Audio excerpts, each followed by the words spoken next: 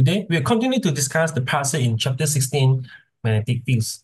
By the way, there are limited questions in this three past year paper about this chapter, so I will try to highlight as many formulas as I can to explain to you about what do you need to know about the formulas.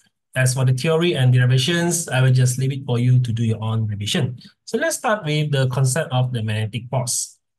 So we learned about the magnetic force on a point charge is QVB sine theta. Okay, so the angle is the angle between the magnetic field and the velocity. So magnetic force also a centripetal force that causes the charge to move in a circular path, which we'll see a few applications later on. So the basic concept is that the magnetic force QVB is equal to the centripetal force mv squared over r. So here we can obtain the radius of the circular path. And then we also learn how to derive from the magnetic force on the point charge to get the force on the current carrying conductors, which is equal to ILB sine theta. So to get the direction of the force, we shall apply the Fleming left-hand rule, which you also have learned in the SPM. So let's go to the question in 2022 ulangan paper. An ion of mass m and charge q move perpendicularly to a magnetic field at a constant speed. The path of the ion in the magnetic field should be a circle. And we have derived the formula just now that R is equal to mv over qb. So it is directly proportional to m over q. Okay, answer is A. So there's also a similar question in past year paper 2023. The answer here will be equal to D, which is the circle, which is radius also directly proportional to m over q. We shall move on to past year in 2022, question 9. Conductor PQ of length 50 cm and weight 5 Newton is hung at equilibrium by two light strings. PQ is placed in uniform magnetic field of 2 Tesla at an angle 30 degrees as shown in the diagram. So what is the tension in each string when a constant current I of 4 ampere flows in PQ? So this belongs to the force on current carrying conductors, where we learn the force is ILB sine angle. So just put in all those values and we can obtain the force is 2 Newton. And then we should apply the Fleming left-hand rule to obtain the direction of the force. So you can try on your own and the direction should be in upward direction. So from here, we can see there are two tension. Okay, two string, we have two tension and a magnetic force in upward directions. And we have only one direction in downward, which is the weight of the string, the weight of the conductor itself. So we have two tension plus 2 equal to 5. So the tension in each string is equal to 1.5 Newton. Answer is B. And then we shall move on to the next topic, which is about the magnetic field. So here we learn about the Ampere's law, where we use the Ampere's law to derive the magnetic field around a straight wire. So magnetic field around a straight wire is equal to mu naught I over 2 pi r. And then you don't learn how to derive for the circular coil and the solenoid. You just need to remember the formula. And we have the circular coil is B equal to mu naught Ni over 2r, where the N here is the number of turns, R is the radius of the coil. And as for the solenoid, we have mu naught Ni, and the N here is the number of turns per unit length. So at the end of the solenoid, it will be only half. Okay, so you just need to remember the formula. We shall continue to discuss the question in 2022 ulangan paper. Question 10. The string of magnetic flux density at a perpendicular distance r from a straight wire which carries a current is measured. Which graph shows the variation of B with R? So for a straight wire, B is equal to mu naught I over 2 pi r. So it's obvious that B is inversely proportional to the radius, okay, to the distance. So answer will be C. So not many questions here, but there are more questions in section B or C in the past year. So we shall move on to the next topic, which is the force between two current carrying conductors, where you also learn how to derive the formula, where we get the force per unit length is equal to mu naught I1 I2 over 2 pi d. So using the Fleming left-hand rule, we have analyzed what is the type of force between the two wires. For the wires that carries the current in the same directions, there is attraction force. And as for wires with the opposite directions, we have repulsion force. Let's go to the question in 2022. We have three parallel long wires R, S, T, each carries current I of the same magnitude in the direction as shown in the diagram. So we can see R and S both are in upward direction and T is in downward direction. So which diagram shows the correct direction of forces that act on the wires if the distance between R and S, distance between S and T are the same? So we shall start to analyze the case. So remember that with the same direction, they attract. With different direction, they repel. So we look at S and T first because they are much easier. So look at T first. So we have the T is having a different direction compared to R and S. So it will repel to the right. So both forces is to the right, so the net force is to the right.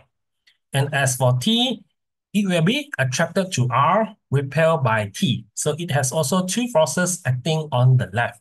So net force on the wire S is also to the left. And as for the wire R, it will be attracted to S, but repelled by wire T. So there are two opposing forces here, so we need to analyze which force is greater. So based on the formula here that the force is directly proportional to the current and inversely proportional to the distance. As we can see that the distance between R and T is much longer compared to the distance R and S. So we can conclude that Fs is larger than Ft. So the net force on wire R is to the left, to the right. So the answer is D. And then we shall move on to the next topic, which is about the Hall effect. So here you also learn how to derive, and there are a few parameters that is may be confusing to you, like the thickness, the width. So you need to go back, revise again, what are the type of the parameters. So we have one of the formulas here, which is VH equal to IB over NET, where the T is the thickness. So I go through one of the passive questions in my video discussion, so you may look back if you're still not sure what exists. And we also learn about the application of Hall effect, where it can be used to determine the type of charge carrier, to measure the magnetic field, to determine drip velocity, electron density, which is based on the formula we have. So now let's continue to discuss the question in 2022, question 11. In the Hall effect experiment, when a conductor is placed in an uniform magnetic field, the electric field produced is. So you need to refer back what is going on in the Hall effect. So the Hall voltage will induce an electric field. So VH is equal to ED.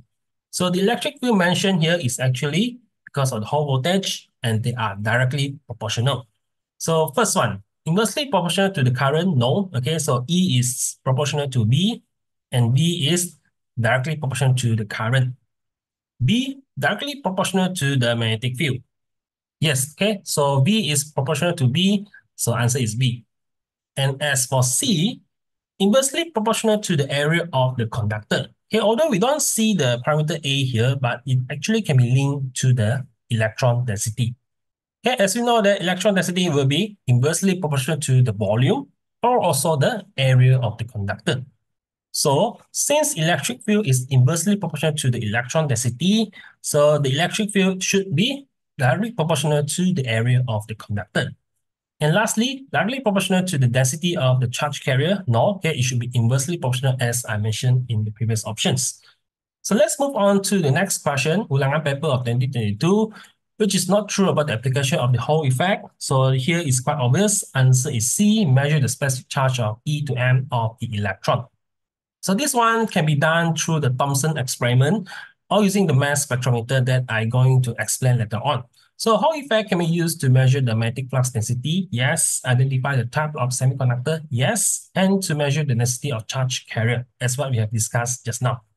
And then we move on to the next question in 2023, which is not true about the application of Hall effect. Okay, the answer is cannot be used to measure the electric field. Okay, so some people will be confused with the previous question, which is in 2022. So the electric field here, mentioned here, is actually produced. But the thing is that it is not used to measure the electric field. So don't be confused here. So the only things that it measures is the magnetic field, not the electric field. So last but not least, I shall discuss about the determination of the ratio E to M. So I have a video discussion about it and you can refer back, but sometimes we may see a different modified question in exam. So you just need to remember a few basic concepts here and then you do the practice on your own. So the first thing is that in Thomson experiment for the part here, we have the conversion of energy from the electrical potential to kinetic energy. So that's why we have the QV equal to half mv squared. And as for the electric field and magnetic field here, for the charge to move in a straight line, so we need to have the forces in equilibrium that we have Fe equal to Fb, so we have QE equal to QVB. And then in the mass spectrometer, we can see that the point charge will move in a circular path. So this links to the concept that I mentioned earlier that the magnetic force on the point charge is also a centripetal force. So we will have QEB equal to mv squared over r. In short, there's a lot of derivation in this chapter and you need to do a lot of practice on your own. So that's all for this topic and thank you.